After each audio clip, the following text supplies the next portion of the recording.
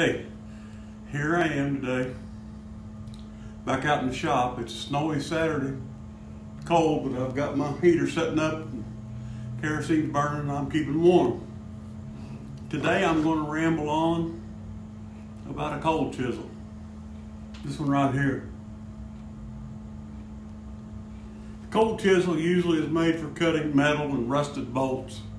It usually doesn't come out of the toolbox until everything's gone wrong about trying to take something apart, and you wind up taking a hammer and beating on it with this cold chisel, and it's kind of satisfying.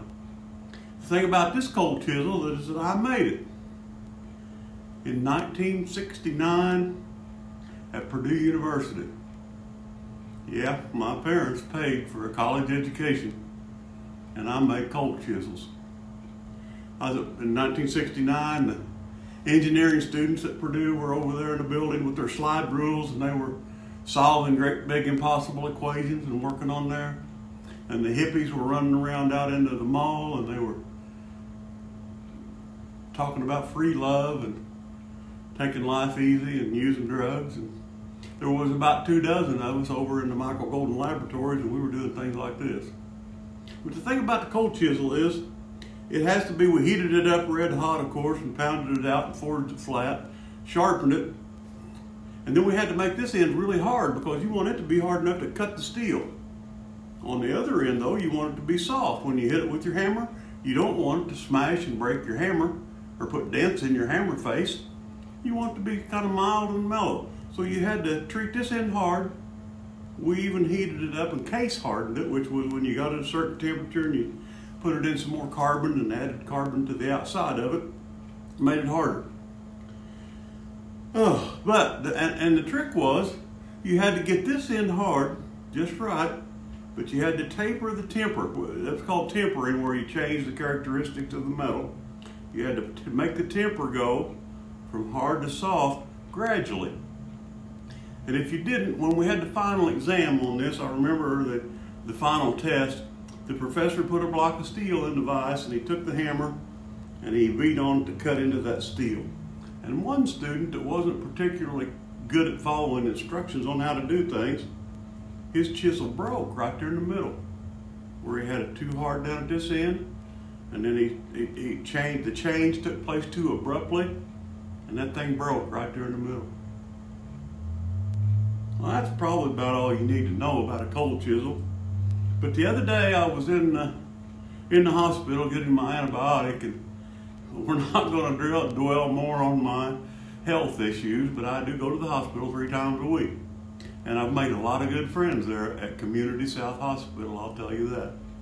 But one man in particular that comes by to see me is the hospital chaplain. And the more I've known him, the better friends we got to be, and I talk to him, and I enjoy our talks together. But the other day I thought about him and this cold chisel. And I said, Chaplain, his name is Christopher Randolph, if you ever get a chance to meet him. And I hope to have a picture of him here at the video at the end of this talk. But Christopher, I said, Christopher, he was a military man. He was an Army man. He was in the Army for a long time. He was in the 82nd Airborne. He was a hardened Army man. He wouldn't just run up on you and neutralize you. He'd jump out of an airplane, fall out of the air on you and neutralize you. He was tough. But God gave him a calling, and he left the Army and he went into the ministry. He was a pastor for a while, and then he became chaplain of the Community South Hospital here in Greenville. And that's where I met him. And so I said, you know what? I think you're a man, you're just like a cold chisel. You're tough and hard on the end.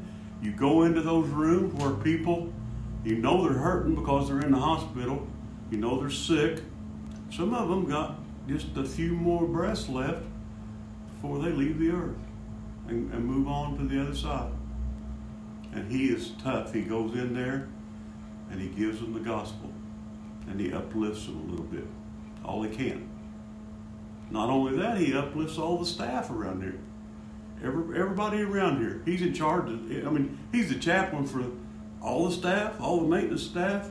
He's the chaplain for the surgical center over out back. He's the chaplain for the cafeteria and the parking lot. And he tries to lift up everybody he meets while he goes through his daily job. So, he's tough, but yet he's compassionate.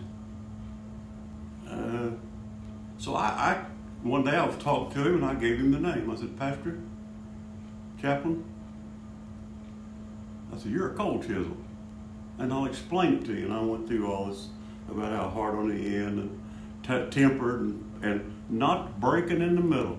You have to be mellow. You have to have it the right gradual change.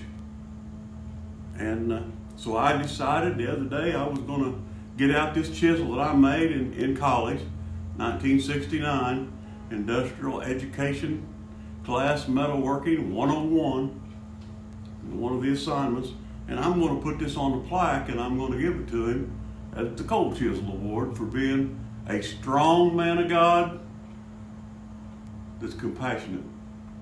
And when you look at this, Christopher, I want you to remember this. And that's what I think of you. And I'm not just the only one. So I got this old barn board here, and I've got a little screw, and I've got this. This is a wire loom bracket or something I found in my drawer over there.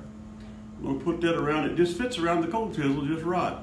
So I'm going to put it on here on this board and just screw it on there. I think. Let me see now. How does it fit? Oh, I like it. I think I'll put it on there at an angle so that they don't know that I can't get things straight. I've got a screw in my drill. And let's see what I can do with putting that about like this.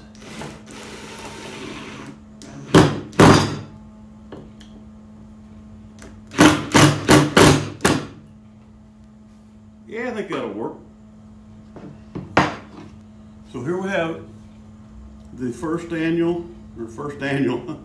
ever, probably first and last, Cold Chisel Award given to a man of God who is strong enough to do the job, goes into the room where there's the hardest of hard things to do, and shares the gospel in a compassionate way, so that the blows of the hammer that he receives during the day from the world don't damage you. And the gradual taper between the two, it's just a blend of everything. So, and this is old barn wood, very old piece, and because he knows it's from me, it's got a truck brand right there underneath it, so that he knows that it's come from me, and I made it just for him. Only one like it. Thank you for watching. I hope that I'll film a little bit when I give it to him, so that he'll be on the end of it, so you get to meet him too. God bless you, and God be with you. And if needed, I've got some backup that I know I can bring with me. Thank you for watching. So here's a picture of the award that I plan to give, and then now here's a picture of Christopher when I give him the award. This is my friend Christopher Randolph, the chaplain of the Community South Hospital campus, and a good friend he is. Thank you for watching this. I don't want you to be in it. Now, what I got here. Oh, the cold. Oh, I made this cold chisel. That's the cold chisel. Ready? 1, 2, 3. Okay, you got